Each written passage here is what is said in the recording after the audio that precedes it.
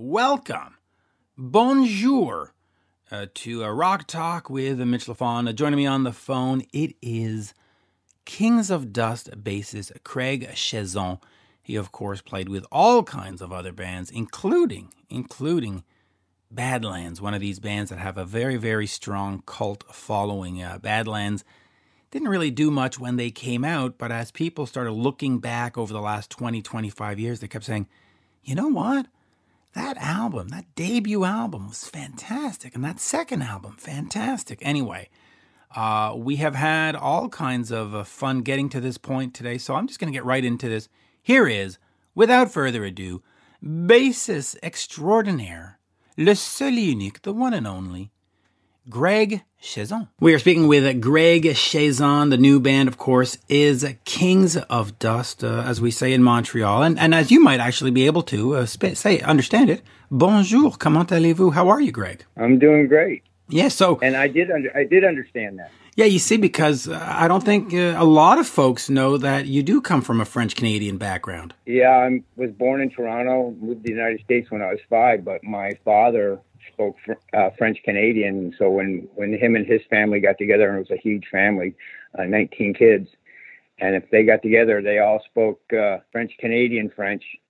So like an idiot, I took French in school thinking I would be able to understand them. No, not at all. Were they from, I mean, if they're French Canadian, were they all from Quebec, or were they like sort of the French Canadians from Ontario and the French Canadians from Manitoba, or were you Montreal based? No, I think they're more Ontario-based. My dad's from St. John's, New Brunswick. My grandmother was from Prince Edward Island. My mom's from Nova Scotia.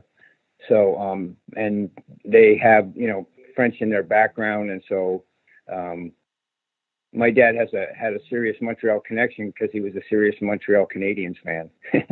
See, that is a smart thing. And I've mentioned this before on the podcast. Growing up in the 70s, the neighbor was Ken Dryden, the goalie for the Montreal Canadiens. Oh, so your dad would have loved that. And we'll get to the music in a second. Did you, after you moved away at the age of 5, did you ever come back here and spend, 6 months in Toronto or 3 months in Montreal? Did you ever come back to Canada and just spend some time here? When I was a little kid, we went on a vacation and spent maybe a month in different parts of Canada. And of course, when I was in Badlands and we toured, we spent time in Canada, but it might only be a couple of days in Montreal, a couple of days in Toronto, a day in Winnipeg, whatever. So, and then I was back in Red Dragon Cartel as well. So I enjoy it there. The only thing I don't like about up there is it snows. Hey, it snowed yesterday. So, yeah. Terrible. All right, but let's go ahead. I was going to tell you a funny story. I hadn't seen snow in a long time. In 2014, when I was on tour with Red Dragon Cartel, it was snowing in Toronto really heavy. So I walked outside to kind of experience it. And the first thing I did is slip and fall right in my back in the middle of the sidewalk. And all the people are walking by looking at me like, rookie. Yeah, I know what that is. I actually fell a couple of days ago on my head walking the dog, and it bashed my head right. My head bounced off the grass like a basketball. But let us get on to what we all. Yeah, I know. I was like, ugh. But that was the arrogance of being here. I walked out with the dog in slippers, and it didn't work. But but let's talk Kings of Dust here. You, of course, you mentioned Red Dragon Cartel. You've done Badlands and a bunch of other bands, but for the most part, those bands featured, the other guys, and there was other bands, though Badlands is probably your band. But is Kings of Dust just this one record and thank you very much and we move on? Or are you really starting up a new band and you're going to go through that whole rigmarole of getting out on the road and working it the old way? And how do you sort of see Kings of Dust moving forward? Kings of Dust is definitely a band, and it's not a one-off thing. I mean, it's been going on for a while, and there's been different versions of it with different people. But the version that we have right now has been together for, 3 or 4 years. And the only reason it took so long to put it out is because I had to go through my cancer treatment. And that kind of took everything off for almost 4 years. So we are actually writing for another another release at the moment. We have a half a dozen songs written, and the plan is for us to go on the road. As a matter of fact, we just canceled 3 weeks worth of dates, going through Texas and Oklahoma. And then there was a couple people that were interested in us going back east. So we were working on trying to arrange some shows to do that. And then there was even a thing in Japan that has been put on hold now because of, what's going on, the climate in the world these days. So once all that clears up, yes, we'll go on the road. I don't think I'll get in a tour bus for 6 months, but I could see us going out 2 or 3 week slashes here and there, and interesting gigs here and there. So the plan is to take it out and play it live. We've actually never done a live show, so we're kind of dying to do one. And we had a couple shows in Phoenix and Tucson that also got canceled. So right now we're like every other band, just waiting for the world to get better so we can go about our business. Yeah, that's one of the challenges, with this COVID-19 going around, is a lot of bands put out albums. And of course, the important thing is to put out an album and go tour it. And now you can't. There's a band I love called Gothard. They just put out an album called 13, and they were going to go out on tour. And now the tour starts in January of 2021. So it's literally 8-9 months after the release, which in normal circumstances you can't tour 8 months after a release. Forget that. But that's sort of where we're at right now. Does that make it more complicated for you? Or do you see it as a benefit where, okay, we're not on the road, let's get this second record done, and then when we go tour, we'll have, 20 songs to choose from rather than 10 songs to choose from? I think that's definitely a possibility. I mean, depending on how long this goes. I mean, we were actually rehearsing for the live show, and then I just put everything on hold and said, look, let's not even bother with these songs.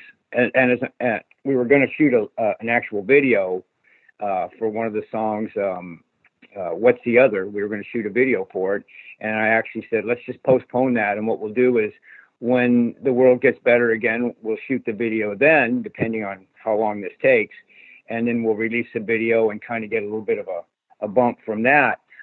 We released our record on March 13th, Friday the 13th, which is the same day that, I believe that's the same day that a national emergency or whatever was declared here. So, I'm surprised that we weren't completely lost in the shuffle. I mean, we have gotten a lot of responses from it, and everything's been positive.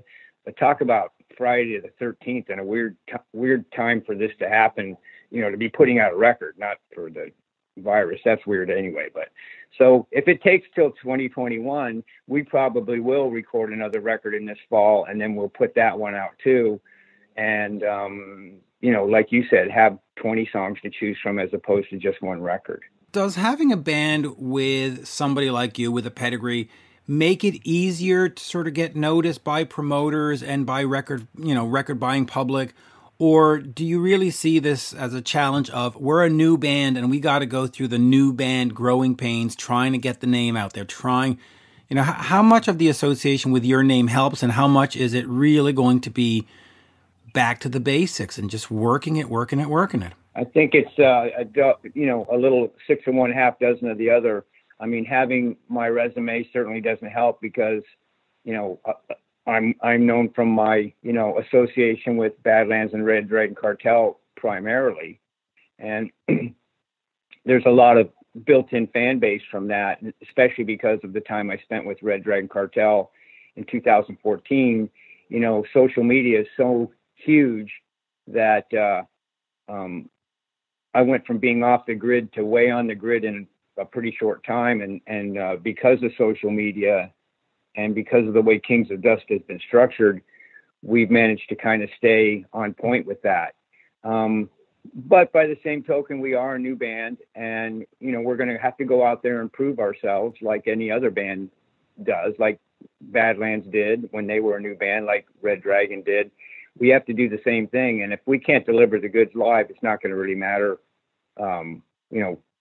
what my resume was. We still have to go out and prove that we're worthy of people buying the record and that we can perform this stuff live. I mean, you've heard the record, so it's pretty 70s blues based hard rock with a lot of jamming and that sort of thing, long solos and intricate parts and time changes.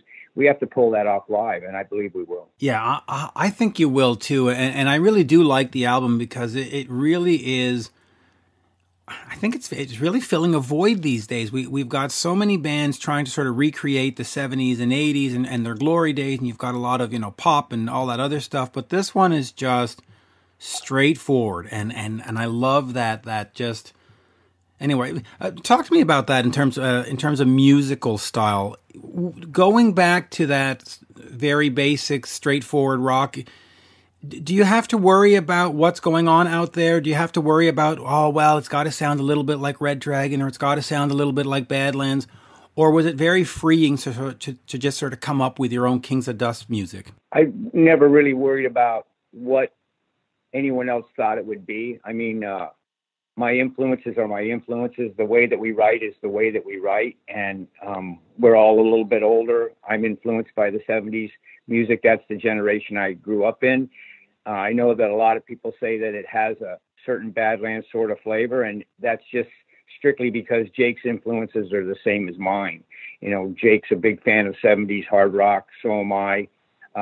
That's one of the things that kind of made us bond together as, musicians and friends. So, when I was writing this record and when we were writing it, a lot of the songs kind of come out of my head first, and then we get together and work them and make them into songs.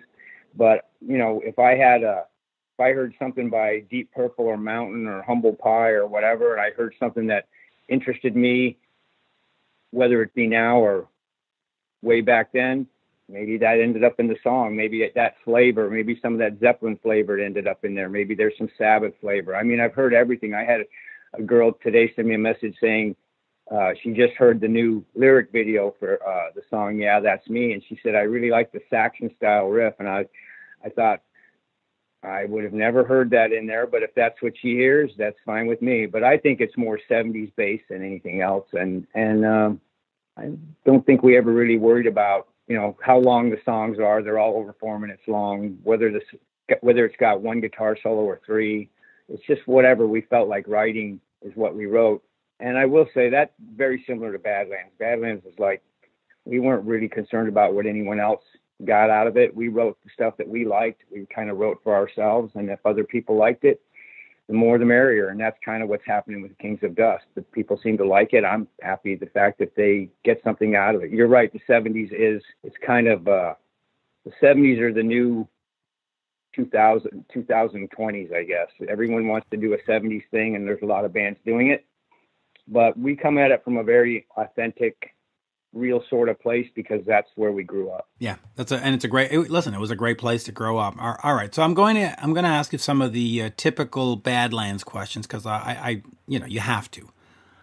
Sure. But the first album comes out around 1989. You've got Motley Crue with Dr. Feelgood. You've got Def Leppard coming off of Hysteria onto their other Adrenalized. You've got, of course, Injustice for All, Metallica. You've got these big bands doing these big albums.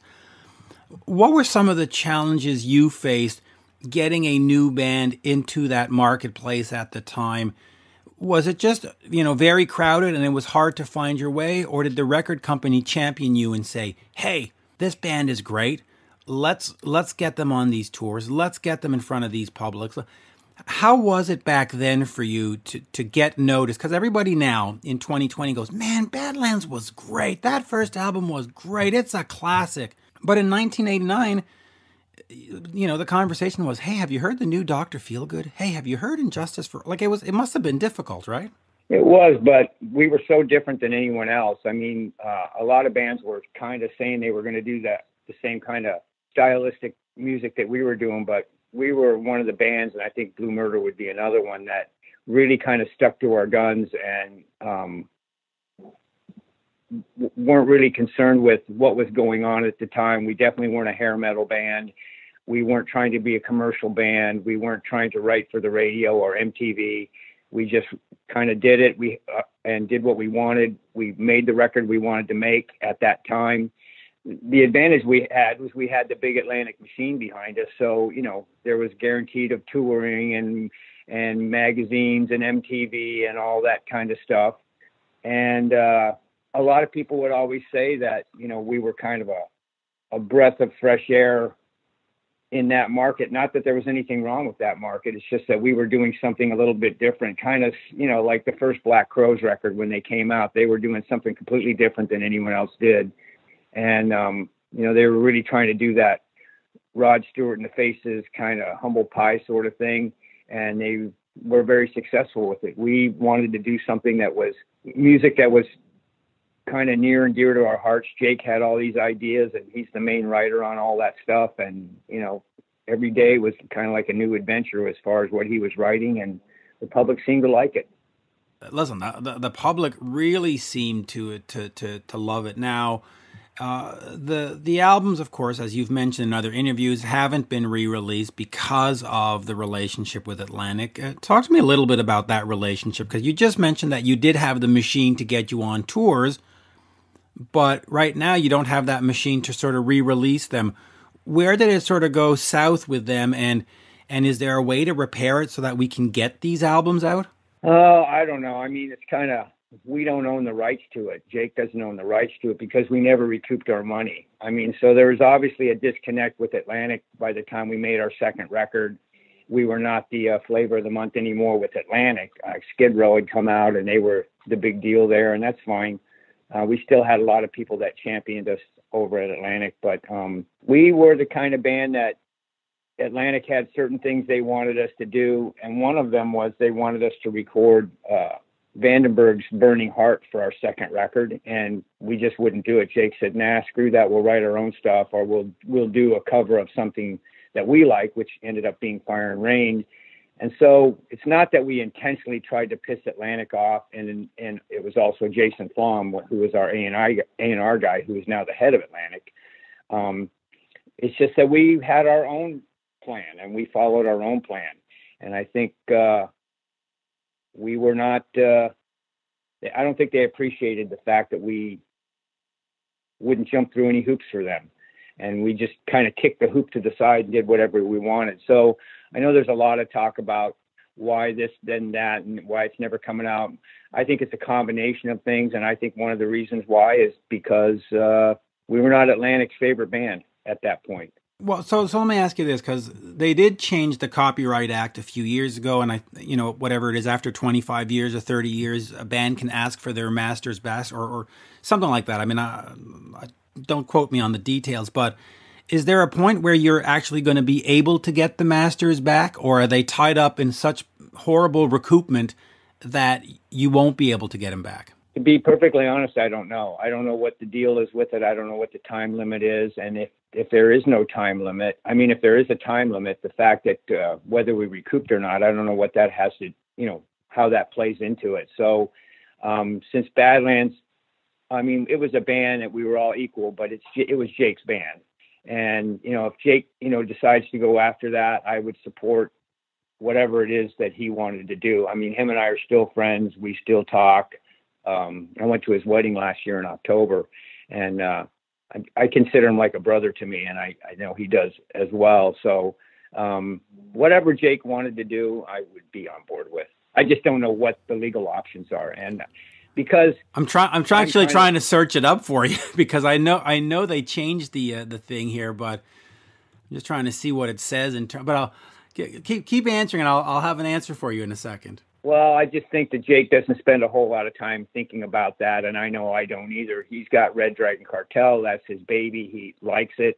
I think he likes the band a lot. I think he's proud of it. He's the main architect of it, him and Anthony. And I got Kings of Dust. I'm very happy with it. I'm the main architect of it, but Michael Beck, my singer, and I have been working on this thing for over 7 years. And then Ryan McKay, guitarist, and Jimmy Taft, drummer, they've been involved for 4 years. They're all excellent musicians. We have a great working relationship. We're actually friends. I mean, if we were able to hang out these days, but since we have to be, self-quarantined, we don't even hang out. But I think when this all clears up, I think I'll be really happy to get back to work with these guys. There you go. Now, I'm looking at a New York Times article that was written in 2011. It says from then, that artists had to wait 35 years before having termination rights and getting the masters back. So we got a ways to go then. You got a ways to go. Just quickly, let's talk a little bit about Ray Gillen. That guy, that singer, holy mackerel, one of the best. Just talk to me about working with him. When you heard his voice, how did he get into the band? Were you four guys sort of hanging around? Did you hold auditions? How did the band come together? And when you heard him sing that first time, what was sort of your reaction? Because it was a voice not like others. Well, Jake and I had been friends. I auditioned for Ozzy in Scotland for the Ultimate Sin record, and I didn't get the gig because Ozzy didn't think I had the correct look for what was going on, and he's probably right. But Jake and I kind of became friends there, and we realized we had a lot of stuff in common. So when he would come off the road, or even when he was on the road, he'd call me at night, just talk, or when he'd come in town, we'd get together, he'd come over to my house, and my girlfriend, now my wife, would make dinner, and we'd hang out, and we kind of became good friends. When he left Ozzy, he told me he was going to put something together, and I know that someone had sent him Ray's tape, and Jake just kind of blew it off, I think, or just wasn't really motivated enough to do it. Then finally Ray's mother called and said, "Are you going to check out my kid or not?" So I think Jake's thing was, man, if this guy's mom's going to be calling me, I better check him out. So I think he liked what was on the tape, and then had Ray come out to LA. Eric Singer was here as well. Eric lived here. So they got together, and the three of them, and they played. And I know Jake was really very blown away by it. Jake and I were going out to BC Rich a couple of days later to a guitar company to talk to them. And they sent a limo for us, of all things. And in the limo, he said, "Do you want to hear this cassette of this singer?" And I said, "Sure." And he played it for me. I was like, holy crap.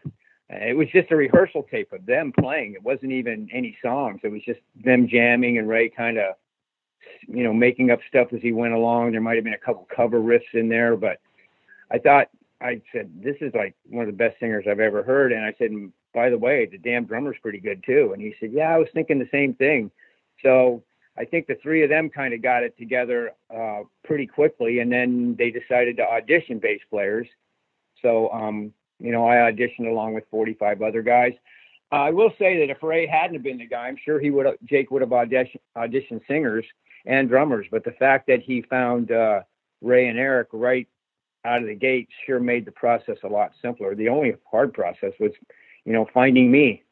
The Ray and Eric stuff together, those must have been the Black Sabbath demos then that Ray must have been listening to. I mean, Jake must have been listening to. I think there was some of that, and I think there was some maybe some of the stuff that Ray did in Rondinelli. I don't remember now. That was a while ago, so I can't say for sure.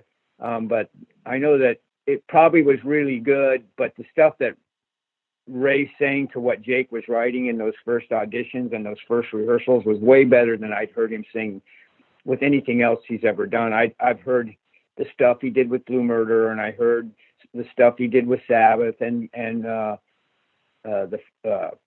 Mel Galley, Phenomenon and all that. It's great stuff, but the stuff he sang with Badlands, that was Ray's true voice. That's where he sounded the best. That's where he felt the music the best. It was it's like a perfect match for what Jake wrote. Ray was the perfect match for it. And then you throw what Eric and myself did in there. It really kind of was lightning in a bottle almost. It really was. All right. So the first album comes out.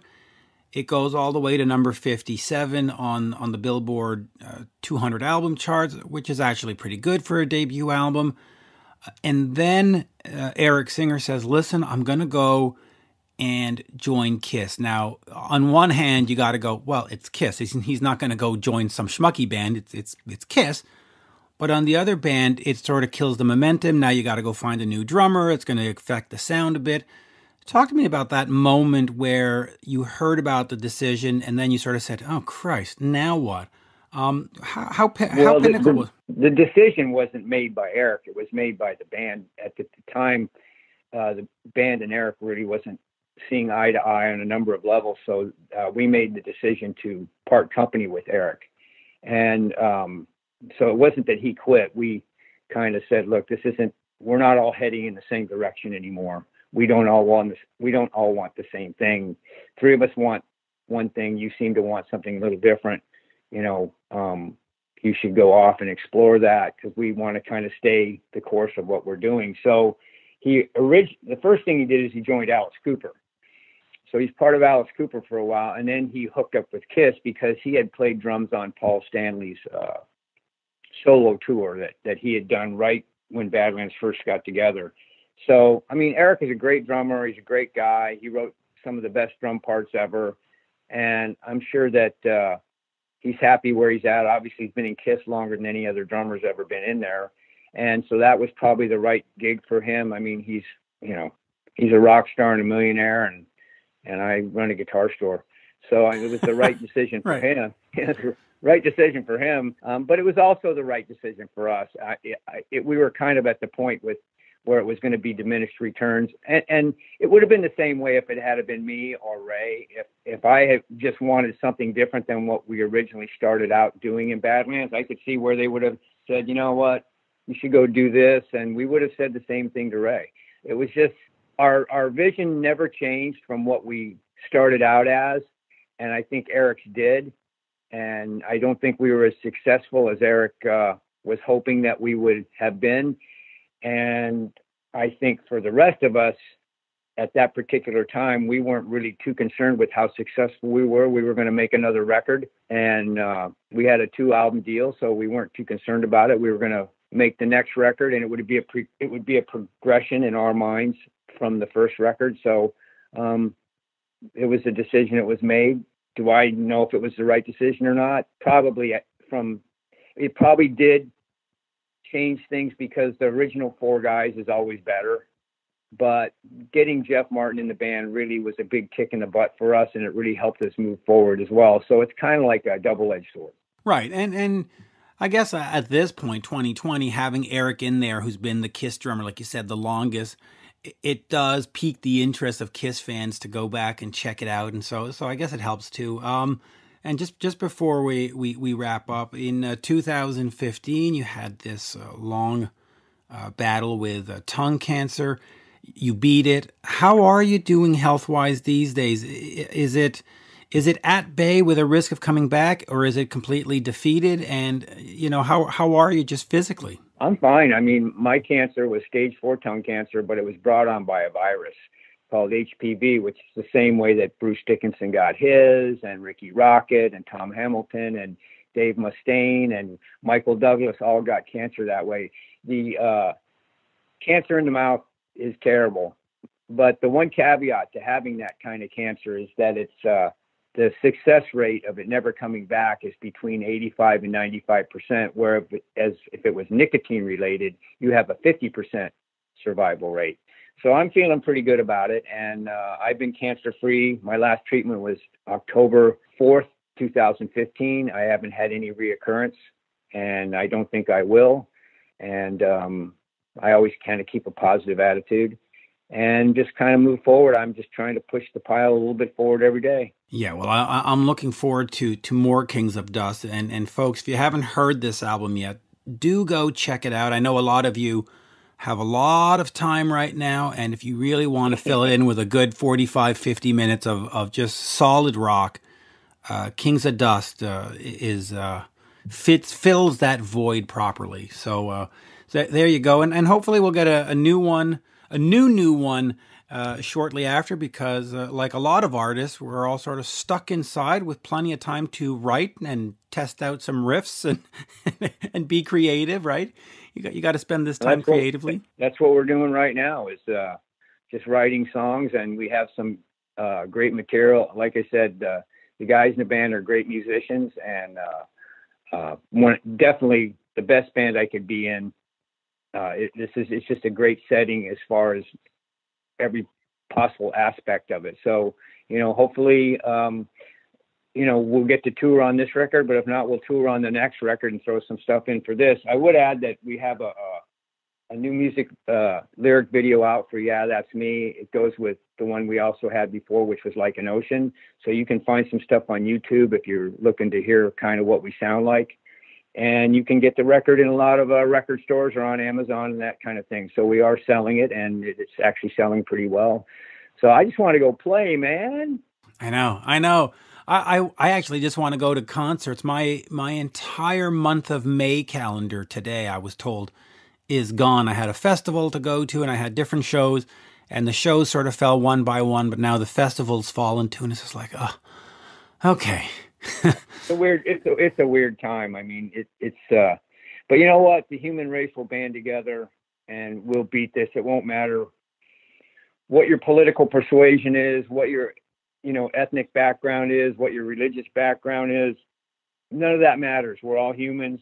We all have to work together.